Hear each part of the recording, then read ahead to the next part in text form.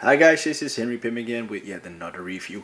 This time it's a silver server, sculpted by Bowen himself. This is a 2008 statue. It's a relatively high number. It's 3113 of 3,500.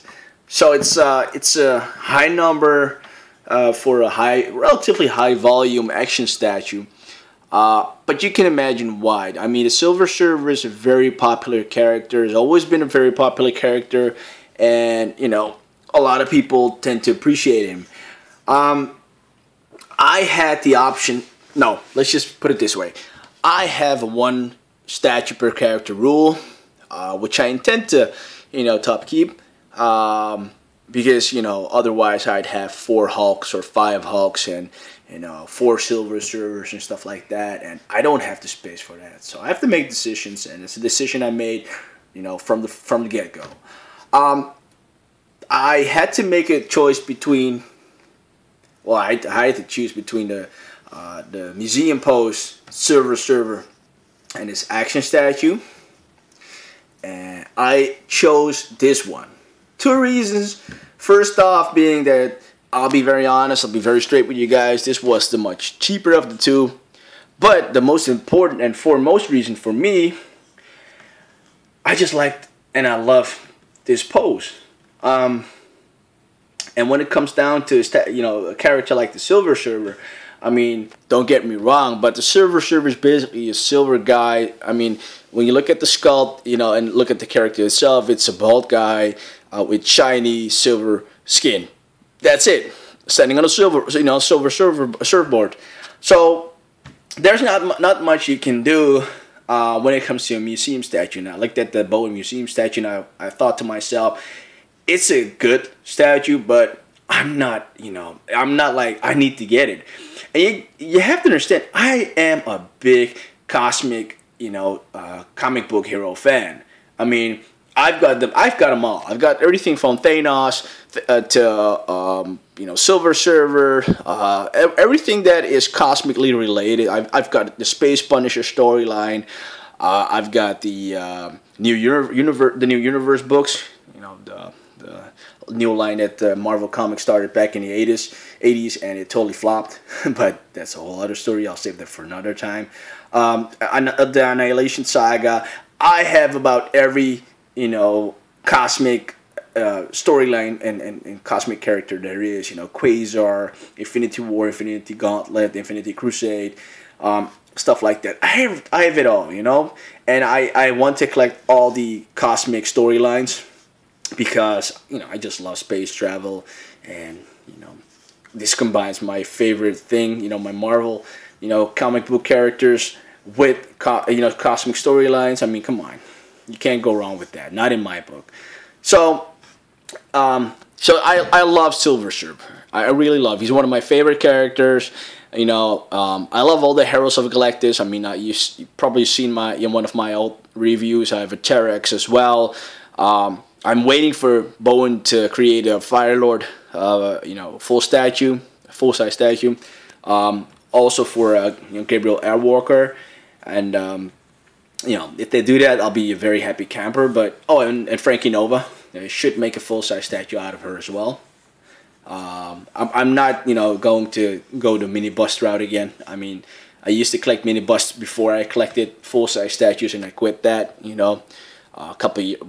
A lot of years ago actually. I've only picked up collecting Bowen and full-size statues about, you're not gonna believe this, but about 4 or 5 months ago. So, yeah, I've been going, I've been catching up. Let's just put it that way. But back to the statue.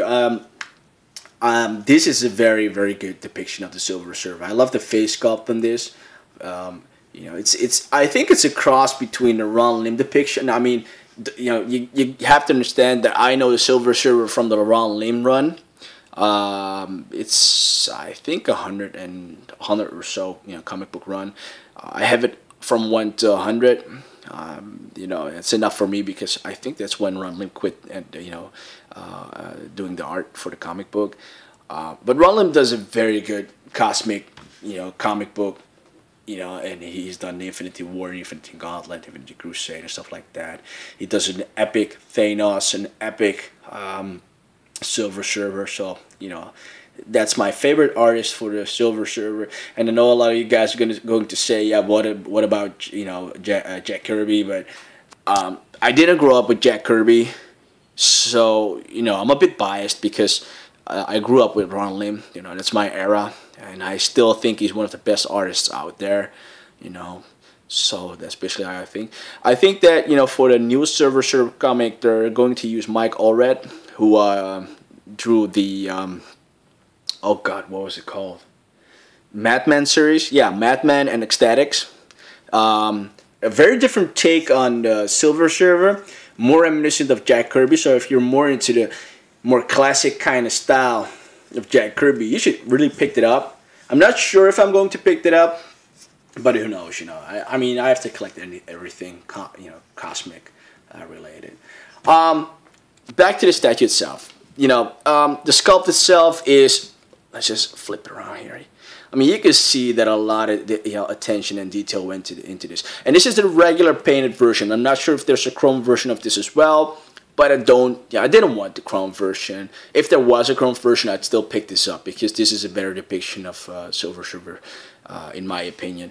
I love what they did with the eyes, by the way. Really nice contrast in the eyes.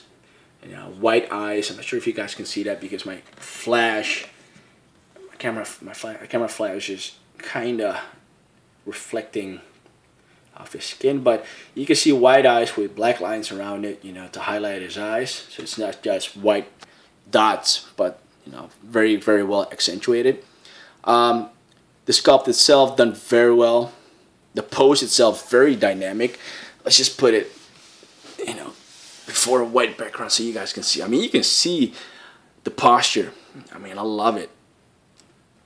And very dynamic pose, as I said. Very clean sculpt. Very good head sculpt. I mean, this is the Silver Surfer for me. When I look at this, you know, very, very, very, very good sculpt by Randy Bowen himself. The surfboard itself is done very well as well. It's a very large piece, by the way. Well, wide piece. Because of the surfboard. The surfboard itself, I think, is made out of some kind of plastic, you know, coated. And the Silver Surfer is actually attached to the board, so it's one piece. And it's a very, you know, solid construction. I mean, this is all very solid construction. So you won't have to be afraid about the statue falling or, you know, him not being connected, you know, well enough to the base. I think they did a very good job on the structural level. And as I said, this is the best depiction, you know, for me of the Silver Surfer.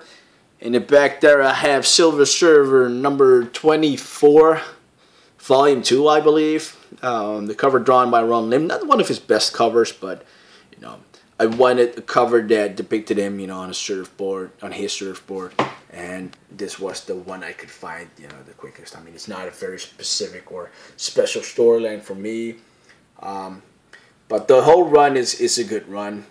You know, he encounters guys like Blastar and Terex, and I believe Firelord and Gabriel Airwalker. I mean, with the Terex comic, Terex statue, I also showed a comic, one of these issues, and that depicted all of the heralds. So, all in all, you know, if we look at the statue, it's definitely one of my favorite pieces because it's a cosmic character. I'm going to post this with Galactus, with Terex, and, you know, some other cosmic characters. I will probably put the Fantastic Four in it because I'm going to put shelves in. I mean, you know, my man Victor, he's been telling me to get shelves, and I've been ignoring him. Well, not ignoring him, but, you know, I was a bit stubborn, so I got those display cabinets. But I have like 3 display cabinets now, and I'm running out of space. I mean, they're all full. They're packed to the brim. And, you know, he's been telling me a couple of times to get shelves up, and I'm going to go and buy some shelves and put them up. because in that way I would be able to display a whole, you know, set of cosmic characters with the Fantastic Four and not run out of space, because in a display cabinet you can put like 3 statues or maybe 4 on one shelf or one display, you know, and that's not just, it isn't it for me. I mean, it's just too small, it's too cramped, you know, if you want to do a whole kind of diorama kind of thing. So Vic, thank you very much for the advice. I'll show you guys how it looks when it's done. You know, I'll have to look at my own, you know, skills as a builder, because I have no skills at all on that area. I mean, I'm good with computers. I'm good with, you know, with talking and stuff like that, but I'm not good with my hands when it comes to, you know, being handy and doing handiwork. But, you know, how hard can it be, right? Gulp. Basically, the sculpt itself, I would give a 7.5. And the paint job is, well, perfect, but it's not, you know, it is not spectacular, because it's, you know, mainly one color, one shade of silver, and, you know, probably some shading, you know, but that's it. So the paint job itself is okay. It's you know, it's good for what it has to do, and I'd give that a 7. What would I change about this statue? Not much. Actually, I couldn't think of one thing to change, because it is what it is, you know. And it does. I know I've said it before, but it's a very functional kind of statue. It depicts the Silver Surfer the way it should, and, you know, it's a clean depiction of him, a very good depiction of him. And I'd you know, if you don't have a Silver Surfer and you want one, and, you know, you want to get one on the cheap, you know, this one is going for real cheap. So get it. That's my advice. And I thank you very much for your time and, you know, for your attention. And please leave a comment, you know, in the comment section below, and don't forget to subscribe. Have a good day. Bye-bye.